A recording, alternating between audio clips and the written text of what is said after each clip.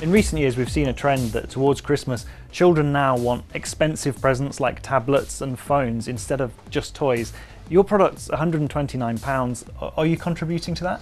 Well, I think the way to think about our product is not necessarily as a toy, but it's a piece of technology in itself. We're a tech company, and so we're used to iteration. So the thing to remember is that the version of software that comes with it when it comes out is going to change over time. We don't think of it as like a disposable toy that you would buy and around Christmas time and then throw out. We think of it as like an investment in a piece of hardware that just keeps getting better and better and better and better.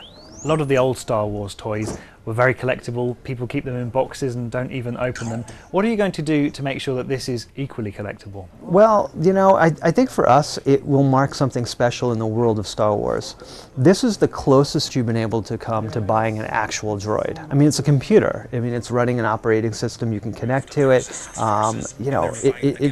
the closest thing that's out there. Do you think there are other uses for the underlying technology in this? Will we see virtual assistants like on a phone wandering around our houses? Absolutely. We're entering an age of robotic companions. There's a big difference between something like this and a piece of software that you talk to, right? It has physical presence, it's got physical characteristics. When it looks at you, you feel like it's looking at you. What we think is going to happen is that we're going to enter an age of the robotic companion.